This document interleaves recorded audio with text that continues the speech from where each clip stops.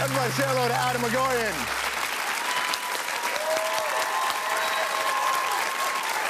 Hey, bud. Good to see you, man. How are you? Welcome back. Yeah, good to How see are you. you? I'm good. Congratulations on the film. So what's the thing? How do you get connected to this story? I got sent the script. You know, it's like really an unusual story because most of the time I generate my own projects, but this one came out of the blue and I read it and I was just stunned by the possibilities. I knew about the story. I'd seen the original documentaries way back, but I just felt like I felt that this story is the stuff of mythology. Because it's really, you know, the story about these three kids who go into a forest in Arkansas, and the next day they're found like naked, bound, mutilated, tied with their own shoelaces, like meticulously, and there's absolutely not a shred of evidence. You know, the crime scene is completely clean. There's no DNA, there's no blood, there's no footprints, like not even a branch has been disturbed.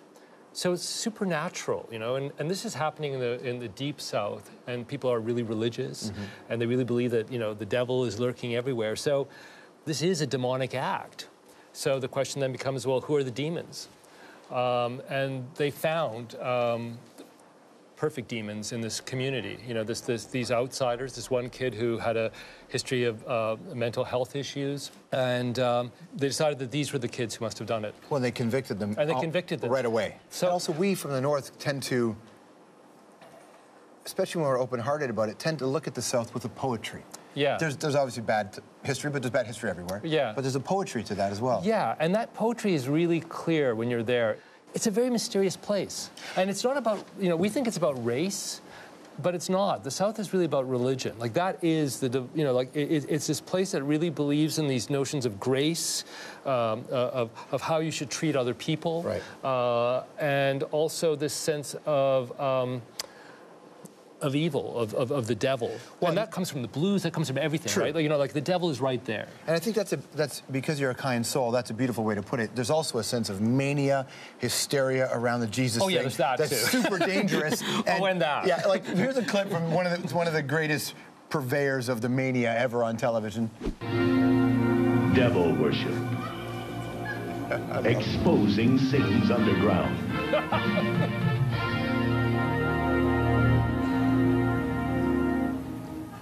Whether a Satan exists is a matter of belief, but we are certain that Satanism exists. To some, it's a religion. To others, it's the practice of evil in the devil's name. It exists, and it's flourishing. So how do you tell that story, right, knowing that a whole bunch of people believe there's a devil?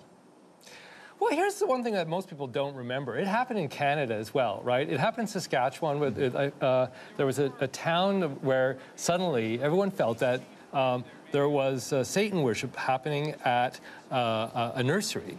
And like all these people were implicated, like, because this happened in Canada. I'm noticing you've got a skull on your finger and it's flipping me out. Why? So I think you are the devil.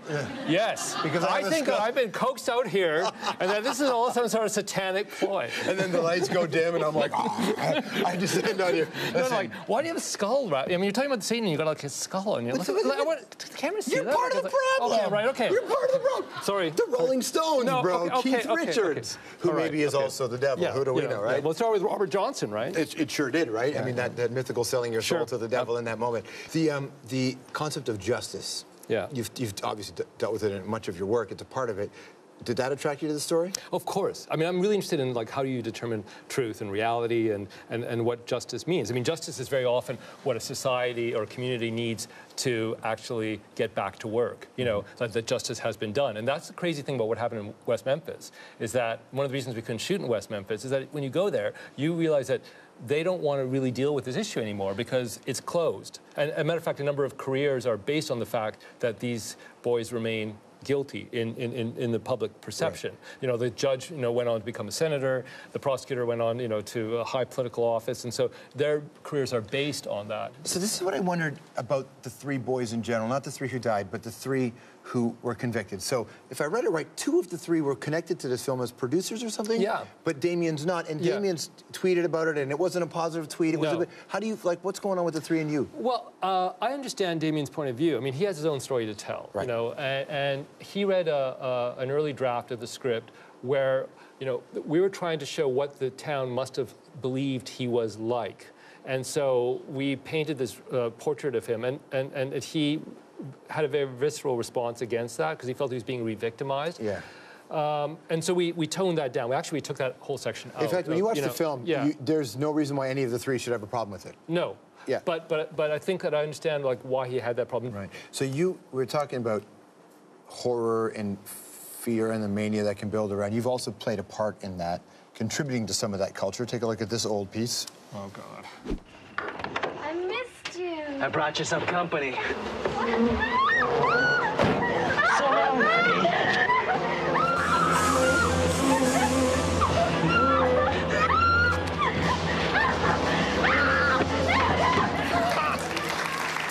So that's from Friday the 13th, right? Oh, my God.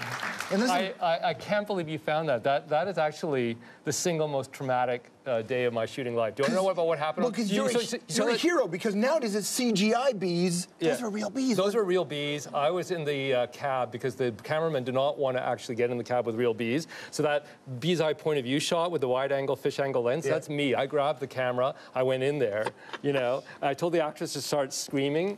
And it was the only time in my life when I've actually had some sort of a nervous breakdown because I remember turning around after I got the shot and seeing kind of the crew all, you know, in silhouette with these big arc lights. And the next thing I remember, someone was pulling me out of the car. And I actually had some meltdown because I couldn't reconcile what I wanted to be as an art film director with the fact that I was actually directing Friday the 13th. Right. So but that's how I made my living, you know? I mean, I directed the pilot of Friday the 13th, which went on to become a big series. Absolutely. The film's called Devil's Knot, now playing. Atom Egoyan, everybody. Oh, thank you. That's great, man. That's really fun. We'll go back. We'll do a very quick news promo.